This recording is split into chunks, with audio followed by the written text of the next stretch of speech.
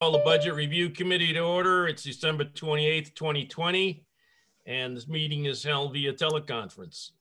As chairman of the Budget Review Committee, I find that due to the state of emergency declared by the governor as a result of the COVID-19 pandemic, and in accordance with the governor's emergency order number 12 pursuant to the executive order 2020-04, this public body is authorized to meet electronically. Please note that there is no physical location to observe and listen contemporaneously to this meeting, which was authorized pursuant to the governor's emergency order. However, in accordance with the emergency order and confirming that we are providing public access to the meeting by telephone with additional access possibilities by video or other electronic means. To access Zoom, please refer to the agenda or the city's website for the meeting link. To join by phone, dial 1-929-205-6099. Meeting ID is 841-5386-1095. And the passcode is 190910. The public may also view the meeting via channel 16. We previously gave notice to the public of the necessary information for accessing the meeting through the public postings. Instructions have also been provided on the City of Nashville's website at www.nashvillenh.gov and publicly noticed at City Hall and the Nashville Public Library. If anyone has a problem accessing the meeting via phone or channel 16, please call 603-821-2049 and they will help you connect. In the event the public is unable to access the meeting via the methods mentioned, the meeting will be adjourned and rescheduled. Please note that all votes that are taken during this meeting shall be done by roll call vote. Let's start the meeting by taking a roll call attendance. When each member states their presence, please state whether there is anyone in the room with you during the meeting, which is required under the right to know law. Alderman O'Brien, would you please call a roll? Alderwoman at large, Shoshana Kelly. I am here. I can hear everyone, and my 15-month is in the room, but I don't think he's gonna do anything. Okay. Alderman at large, Michael O'Brien is present. I am alone and I can hear the proceedings. Alderman at large, Laurie Wilshire. Here, I'm alone and I can hear you. Alderman Ernest Jetty. I'm here, I'm alone, and I can hear the proceedings. Alderman Jan Schmidt. I am here, I'm alone, and I can hear everyone. Alderman at large, Ben Clemens. I am here, I am by myself, and I can hear everyone. And Alderman Richard A. Dowd, Chairman. Yes, I can hear everyone. I am here alone practicing social distancing. Mr. Chairman, 7 members present. We have a full complement and a majority. Okay, roll call. First item of business is public comment, anything related to tonight's agenda. Is there anyone that wishes to speak from the public? Not seeing or hear anyone. Next item is communications. There is none. Unfinished business. There is none. New business resolutions. Before us this evening is R-20-100 relative to the rescinding of authorized unissued debt. Mr. Chairman, I'd like to make the motion to recommend final passage by roll call. The motion is to recommend final passage of R-20-100 relative to the rescinding of authorized unissued debt. Are there any questions or concerns? Seeing none, would you please call the roll? Alderman Clemens. Yes. Alderman Schmidt. Yes. Alderman Jetty. Yes. Alderman Wilshire.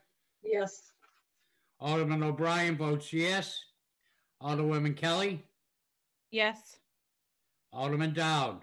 Yes. Mr. Chairman, 7 yeas, 0 nays. The motion carries. Next motion. Also before us is R-20-103, relative to the transfer of $250,000 from prior year escrow funds, Department number 194 contingency, account number 70122, operating expense contingency, into the Governor's Office for Emergency Relief and Recovery, GOFA grant. Mr. Chairman, I'd like to make a motion to recommend final passage by roll call.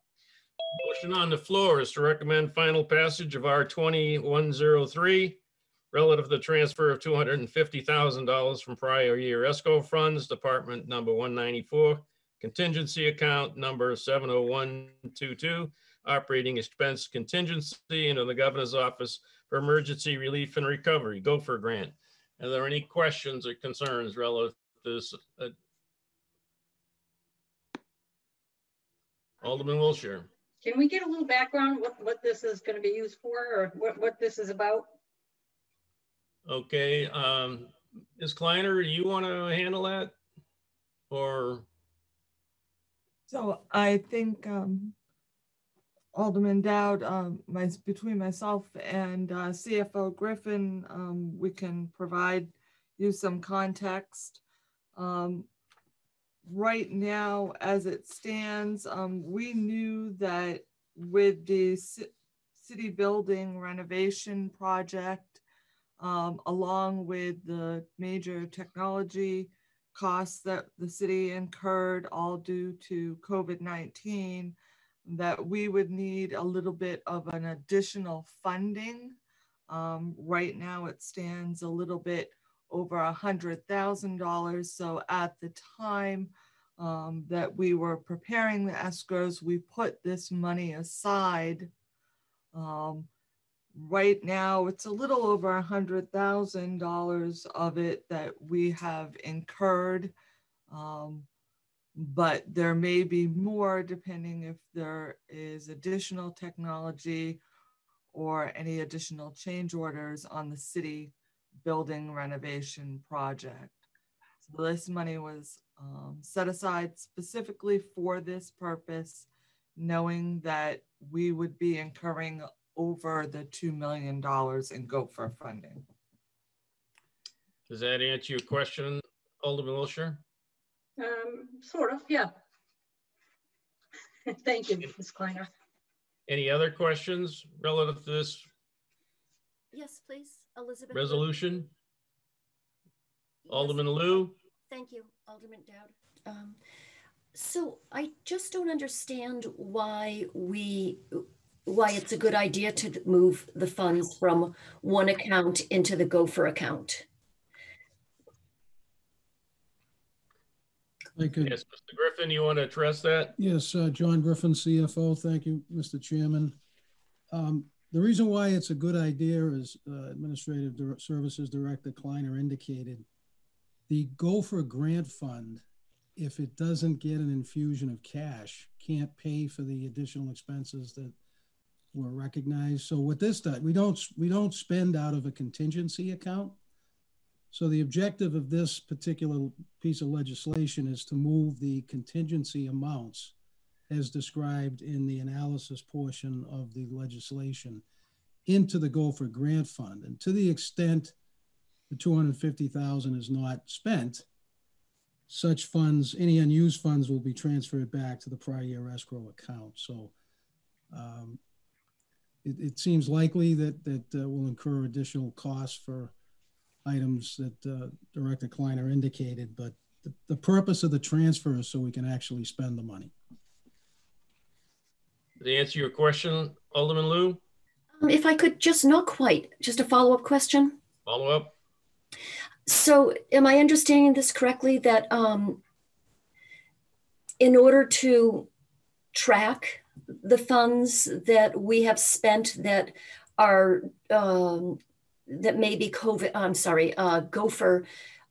eligible, they need to come out of the same account, or it just makes it easier if we spend all of our COVID-related, we do all our COVID-related spending from one account?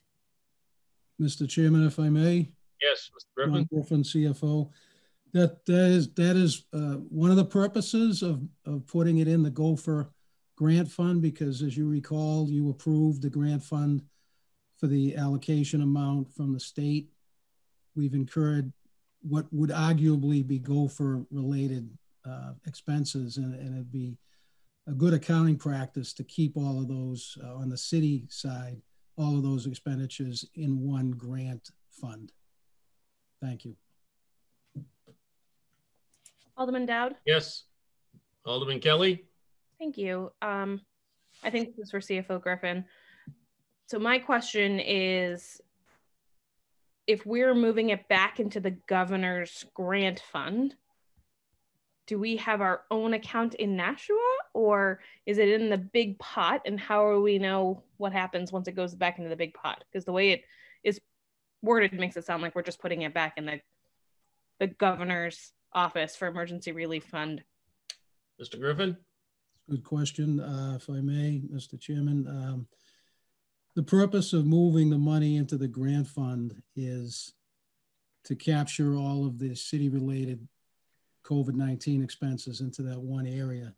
This would be considered a municipal contribution to that grant fund that you approved. So if you looked at it practically, you'd have the 2.092 million that came down and was accepted and appropriated from the state. And this would be the city's municipal contribution to the grant fund.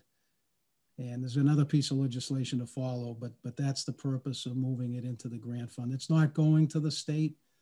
This is local money, and it's considered a municipal contribution to the grant fund to capture all of the expenses related to this effort. Mr. Griffin, would it also be easier at some point if the state or federal government, well, state allocate additional funds that we could keep track of how much we've spent by using it in this one account? Yes, that would be helpful. As you may or may not know, any remaining funds that the state received under the CARES Act were divvied up to other programs other than the municipal and town and municipal city relief. Any remaining funds, it's my understanding they're going to place those funds into the unemployment insurance fund. To the extent there's more coming, it would be a good placeholder if there's more state and local government relief. So you're absolutely correct, Alderman Dowd. That would be, we could have a phase 2 okay. If we're so fortunate. Thank you. Any additional questions, Alderman Kelly? No, I'm all set. Thank you. All right. Anyone else? I have another question, please. Alderman Liu? Thank you. Most of our, so we're moving it, most of our funds have numbers, account numbers, but I noticed that the Gopher Fund doesn't have an account number. And so I'm still not quite clear on, is that sitting in Nashua, you know, in the city account? Yeah. Is that sitting in the general fund, or? That, if I may, Mr. Chairman, yeah. the fund was set up and established. It's in the city. I'm happy to report that we received the full grant amount, but it is in the city, and it does have a fund number. It's just not on this particular page. Okay, thank you. And if I could just follow up with one more question. Sure. Why do we as a municipality, why do we need to make a contribution of 2.9, or rather this contribution? Mr. Chairman, another good question. As you recall, back when we were fortunate to get the grant, there was kind of an outreach on the part of the mayor and his team to get what would be qualified expenses. And we were very close. We didn't want to turn anybody away. All of these expenses that have been duly tracked would be recoverable from the Gopher Fund if we were able to get more funds. We weren't sure if we were going to get any funds, more funds, but this would be a proper and appropriate use of some escrow funds that we put aside with the Board of Aldermen's approval. I see. Thank you. You're welcome. Any other questions? Seeing none, would the clerk please call the roll? Thank you, Mr. Chairman. Alderman Clements, Yes. Alderman Schmidt, Yes. Alderman Jettie, Yes. Alderman Wilshire, Yes. Alderman O'Brien votes yes. Alderwoman Kelly, Yes. Alderman Dowd. Yes. Mr. Chairman, you have 7 yeas, 0 nays. Motion carries. Okay. Alderman O'Brien? Yep. Next on the agenda is R-20-104. Relative to the transfer of $998,132 from Department Number 150 Police, account number 90530, expense transfer to grant funds into the Governor's Office for Emergency Relief and Recovery, Gopher Grant. Mr. Chairman, I would like to make a motion to recommend final passage.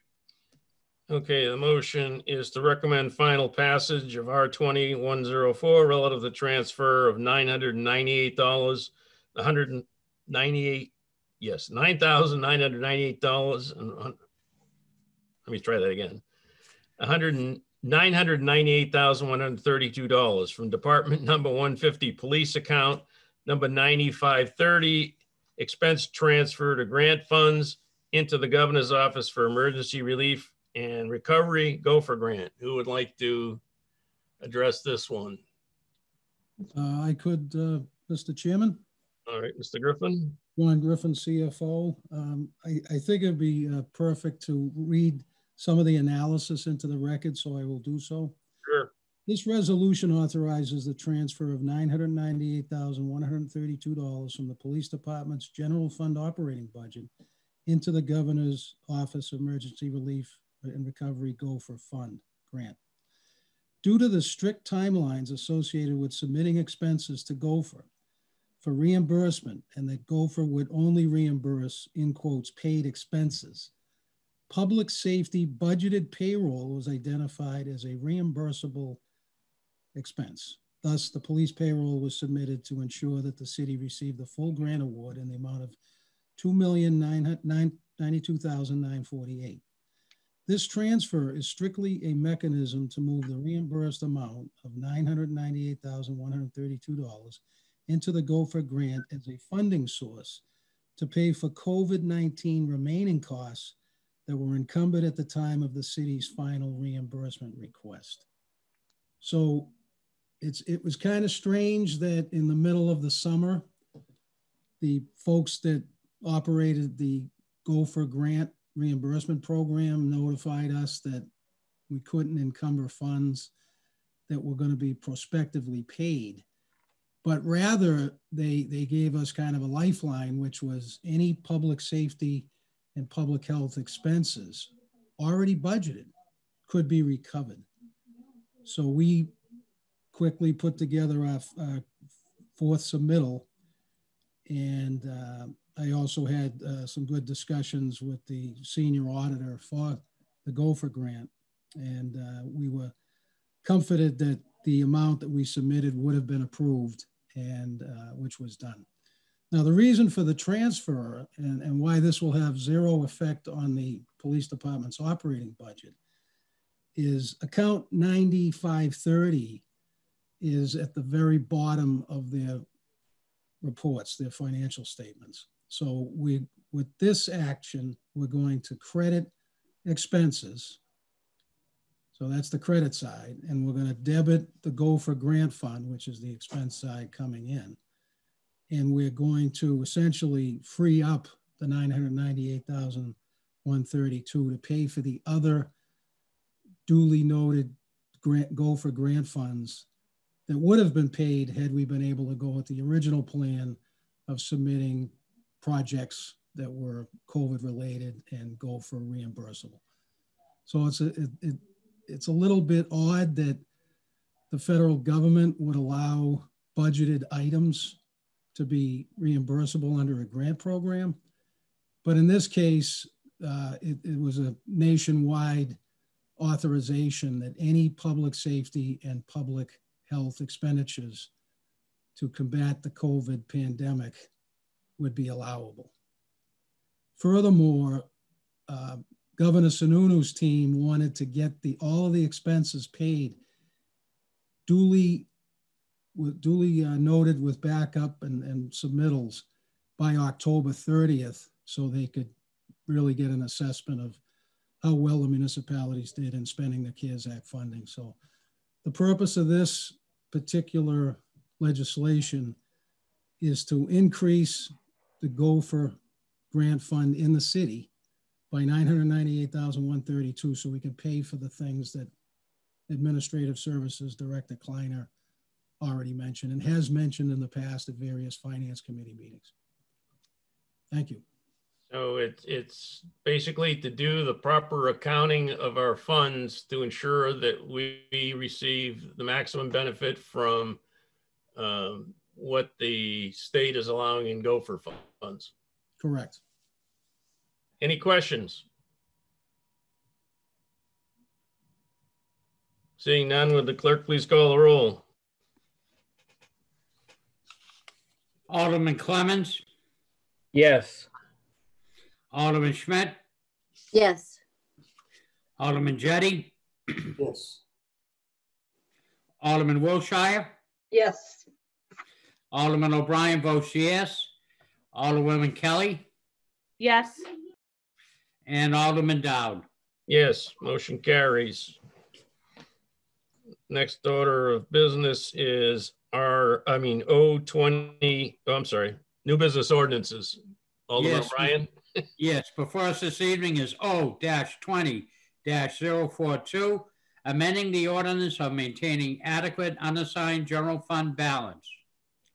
Mr. Chairman, I'd like to make the motion to recommend final passage by roll call.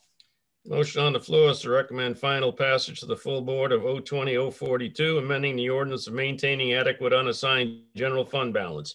Alderman Jettie, is this the one you had something on? Yes. So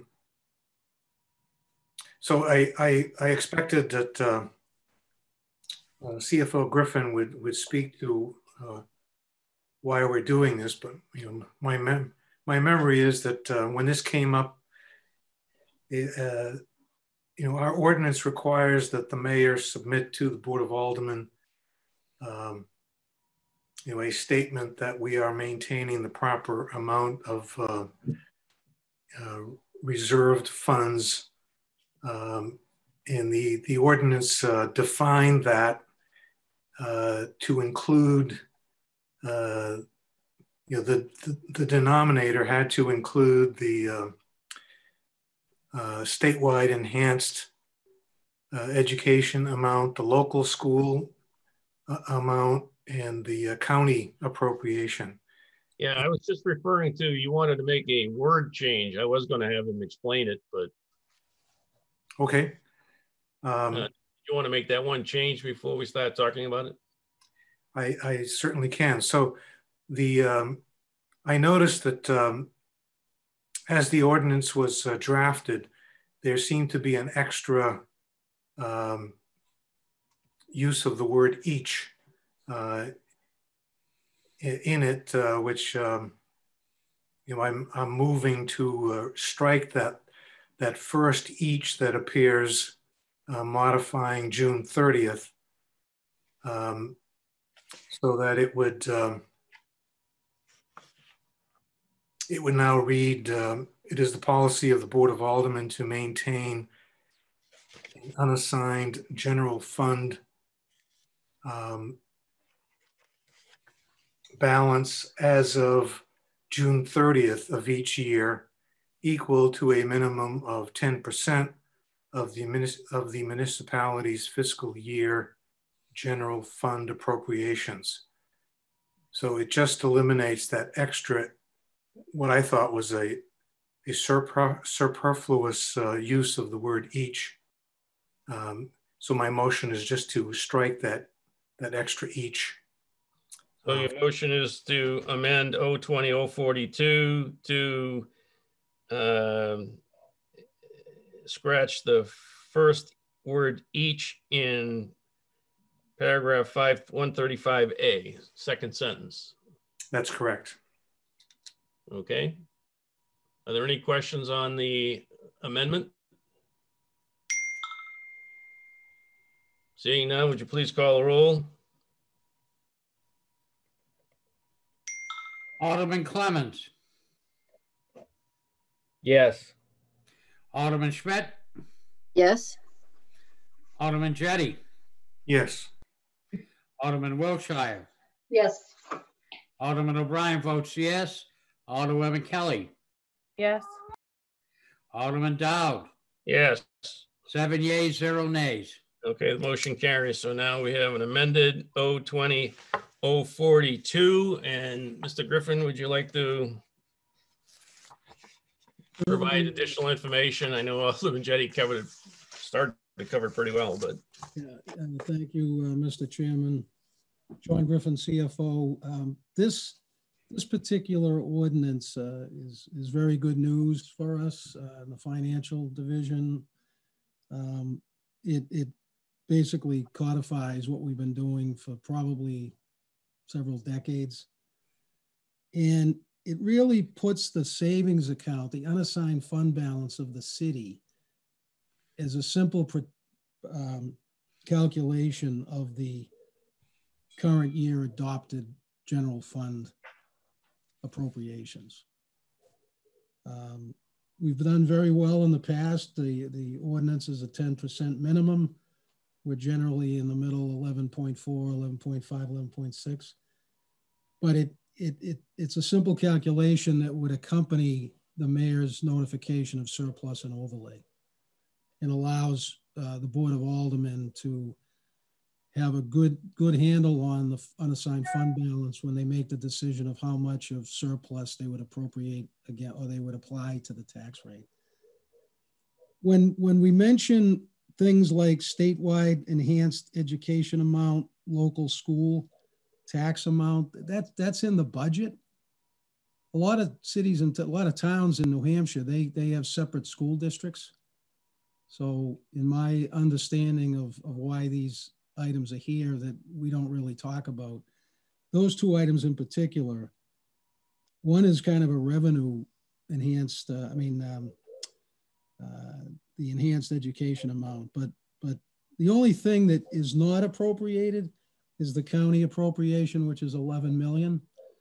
So when we look at the most recent adopted budget of 282.9 million, we're very well covered with an unassigned fund balance of almost 31 million. And the calculation is easy to understand, but that's my research and review of certain documents that the DRA calculates. And this actually provides more protection for the city as a percentage than the former calculation. I'm not sure why they never used the former calculation, but as I mentioned back in September, I inherited it from Mr. Gilbar, who inherited it from Ms. Anderson. And it served us well. It's very well understood by the rating agencies. They approve, they look at that number every year when we have our bond rating calls, and they like to see that unassigned fund balance grow a bit to maintain that 11.4, 11.5% calculation. So hopefully that explains why we're trying to do this at this point. I think it makes perfect sense, and I would appreciate an approval or a recommendation for approval. Thank you. Anyone? Alderman Clemmons. Thank you. Well, I know former Alderman T-Boom will be very happy to hear this because I know he's been on us about this for a while now.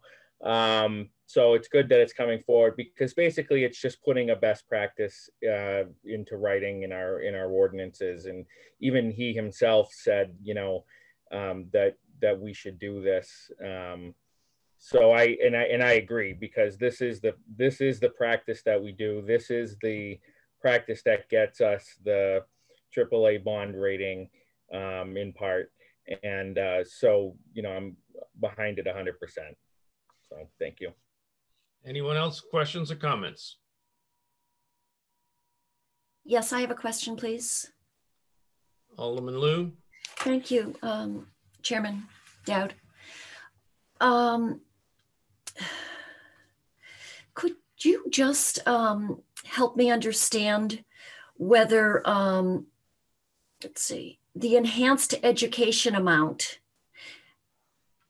and I apologize, Mr. Director Griffin, you did send me some information about this today, but I had a few more questions still. The statewide enhanced education amount, is this something that we need to budget for, or is this something that we receive from the state, or neither? Alderman Griffin, Mr. Griffin. Mr. Chairman, thank you. And very good question. It's kind of why I think we went with the approach decades ago. But it's part, if you think about it, it's part of the budget. It's part of the school budget that they send over, that you as aldermen approve as far as the final adopted budget. It's not an extra amount. It probably makes a lot of sense to have such a calculation in districts that don't have their school system as part of their total budget. I see. That's kind of what I've found out. Okay. It's hard to even understand what it is, but it's something that's part of the DRA forms, and they do it for every town in New Hampshire. Okay, thank you. And just a follow-up, please. Alderman Lou. Thank you. And the local school net tax commitment is the portion of our city property taxes that are sent up to the state, correct? Which may be then distributed back to us. Yeah, they calculate it, but we keep it. Okay. It's a number that's part of the tax rate. Exactly. Okay. Thank you. All set? Yes. Anyone else? Any other questions? Seeing none, would the clerk please call the roll?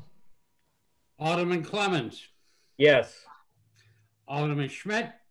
Yes. Alderman Jettie. Yes. Alderman Wilshire. Yes. Alderman O'Brien votes yes. Alderwoman Kelly. Yes. And Alderman Dowd. Yes. Mr. Chairman, 7 yeas, 0 nays. And the motion carries. Okay, we have some items that were tabled in committee. And one of them is relative to the supplemental appropriation of $50,000 to fund a feasibility study for future reuse of Elm Street Middle School building. I'd like a motion to indefinitely postpone R20-017 because Mr. Cummings was able to get the funds from a different source, so he does not need this resolution. Mr. Chairman, you'd have to take that off the table first. Oh, I'm sorry. You're right. Motion to take it off the table. Mr. Chairman, can I make the motion to take R-20-17 off the table by roll call? Okay, the motion is to take R20-017 off the table by roll call. Will the clerk please call the roll? Alderman Clemmons. Yes. Alderman Schmidt. Yes. Alderman Jettie. Yes. Alderman Wilshire. Yes. Alderman O'Brien votes yes. Alderwoman Kelly. Yes. And Alderman Dowd. Yes. 7 yeas, 0 nays. Okay, R20-017 is off the table. Would I'd now be accepting a motion to indefinitely postpone? Alderman Wilshire? I'll make a motion to indefinitely postpone resolution 20-17. Okay, any questions or concerns? Seeing none, would the clerk please call the roll? Alderman Clemmons, Yes. Alderman Schmidt, Yes. Alderman Jettie, Yes. Alderman Wilshire, Yes. Alderman O'Brien votes yes. Alderwoman Kelly, Yes. Alderman Dowd, Yes, that motion 7 passes. yeas, 0 nays. And there are no others that I've been advised by anyone that they want taken from the table. So next item of business is general discussions. Is there anyone that wants to speak on any subject? Well, Oh. Mr. Chairman, I do have one question. When we voted for R-2100, we did take care of some of the other line items that needed the correction in doing so, according to Treasurer Fredette's email sent to us. He's saying no. Yes, Treasurer Fredette. Sorry to cause a little extra work, but it went by so fast. I missed this. In my email to you all, there are 2 line items in the resolution itself that should be amended because they're typos, but they should be changed. And I forgot to mention that to you at the beginning of the meeting. Okay.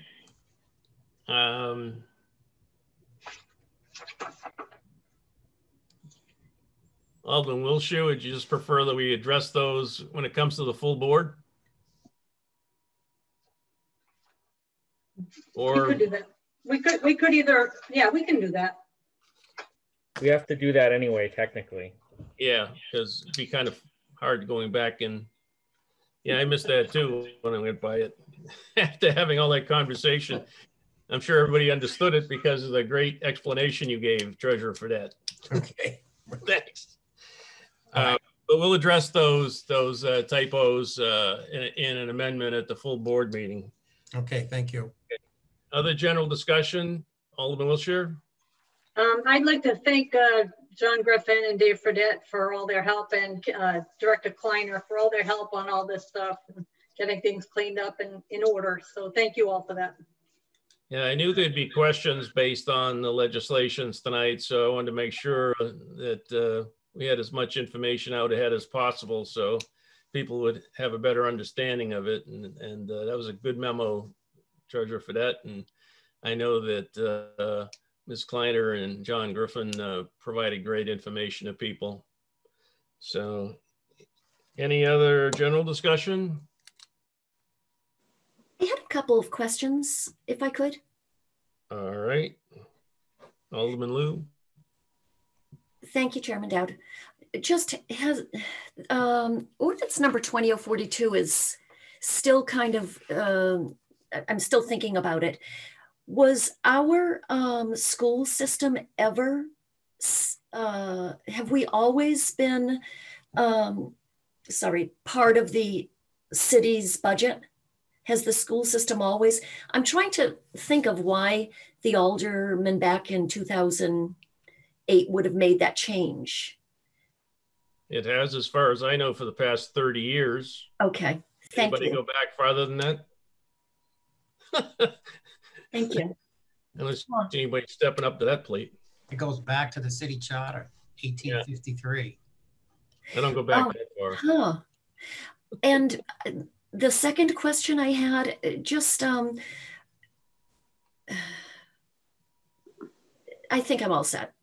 Thank you. Yeah, there's a lot of state law that's confusing because the majority of municipalities in New Hampshire are towns, and their school boards, their school budget and school board is totally separate from the town budget.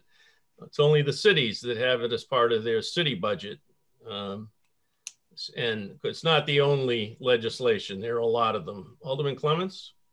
Yeah, I was just about to say, actually, Nashua, I think, is unique amongst all municipalities in New Hampshire, the way that we appropriate our budgets. So it's sort of just an old practice that never changed because our charter never changed.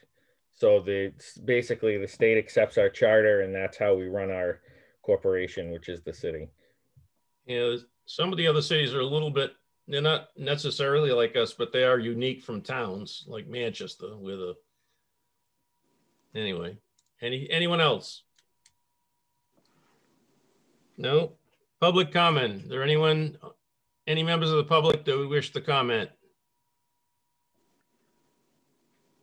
Seeing and hearing no one. Remarks by Alderman? Seeing no one. We do not need a non-public. Alderman O'Brien. Thank you, Mr. Chairman. I'd like to make a motion to adjourn by roll call. Motion is to adjourn by roll call. Please call the roll. Alderman Clemens. Yes. Alderman Schmidt. Yes. Alderman Jettie. Yes. Alderman Wilshire. Yes. Alderman O'Brien votes yes. Alderwoman Kelly. Yes. Alderman Dowd. Yes. 7 yeas, 0 nays. Everyone stay safe and healthy for the rest of this year, and hopefully we have a better 2021.